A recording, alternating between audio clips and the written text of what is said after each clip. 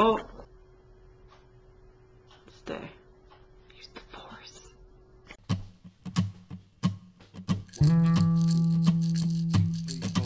This is a story about a girl named Molly. Goes around off the trolley, drinks cider and a dolly. She can't get over you. There's nothing that she will do.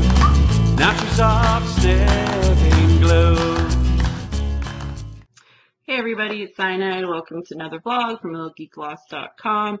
This week I kind of wanted to just give you a little rundown on something that we started doing recently, my husband and I. We decided to play Pokemon cards. We started watching Pokemon again, and we used to watch it when it originally came on, and we thought, you know what, we've never actually played Pokemon. So we went down to the local game store, let's use bookstore. They sell tabletop games. We got a couple starter packs and actually started playing Pokemon. It's kind of fun.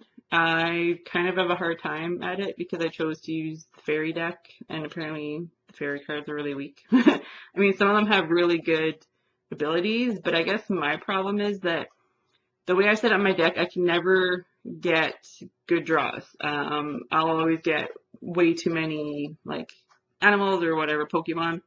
I'll get way too many support cards and not enough of other ones and not enough energy.